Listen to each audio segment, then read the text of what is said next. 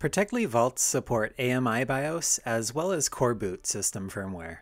If you're unfamiliar with those, we have a video on the channel which goes into the differences between the two, which we'll leave a link to in the video description. If you decide to install one of these on your vault, either on your own or as a pre-install option through our website, not only is it possible to update your firmware after the fact, but you can also change back and forth from AMI to coreboot. There's always the potential for user error when manually flashing the BIOS. If an error occurs when attempting to flash a vault, it's possible to brick the device, rendering it useless. We'll help out in repairing bricked vaults where we can, but to reduce the risk of user error, Protectli has produced a tool that will flash AMI or coreboot to supported vaults. This tool, which we refer to as Flashli, automates the flashing process.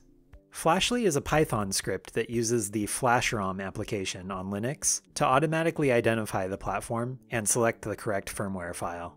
We currently recommend using Ubuntu version 22.04 as it's gone through extensive testing with Flashli. However, this will likely change in the future, so be sure to check out our knowledge base article, linked below, for up-to-date information. Note that before we get into this, the chances of bricking your unit using Flashli are extremely slim, but mistakes can happen. If the vault is accidentally powered off and the procedure is interrupted, or otherwise not able to complete, your hardware could be rendered inoperable. Please proceed with caution only after fully understanding each step of the following instructions.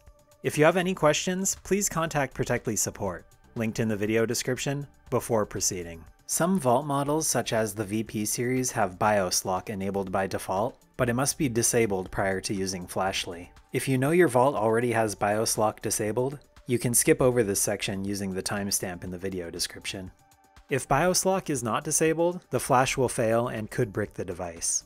Verify the BIOS lock is disabled by doing the following. First, reboot the device. While rebooting, press the delete key to enter the BIOS menu. In AMI, from the main menu, navigate to the Chipset tab, select the PCH-IO configuration option, and disable BIOS lock by pressing the spacebar. Verify BIOS lock shows disabled, save the changes with F4, press enter to confirm, and allow the system to reboot. In coreboot, from the main menu, select Desharo System Features, then select Desharo Security Options. Press spacebar on Lock the BIOS boot medium to remove the X. Save and confirm all changes with F10. Press Y to confirm, then return to the main menu by pressing Escape, select Reset, and press Enter to reboot. Here are the steps for getting Flashli using Ubuntu Live CD with Firefox. Flashli is located on GitHub, a site used for uploading and sharing code. To download the Flashli files, you can access GitHub through the link in the video description. The way we recommend to use Flashli is by using Ubuntu Live CD, which allows you to use Ubuntu without installing the operating system. To use Live CD, you have to create a bootable USB drive. If you're unfamiliar with how to do that, we have another video on the channel on how to create a bootable USB drive, which we'll leave a link to below. You'll also need to make sure the device is connected to the internet first. On the vault that you want to flash the BIOS on, press F11 while booting up the vault at the Protectli splash screen. Verify the boot menu is displayed. Select the USB drive that does not include UEFI, and verify that option is highlighted. Verify the unit boots up to the Ubuntu install screen, then select Try Ubuntu.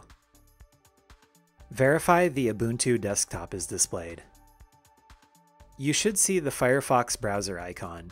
Select the Firefox browser and verify that the browser window is displayed. Browse to the Protectli GitHub page at the link in the video description.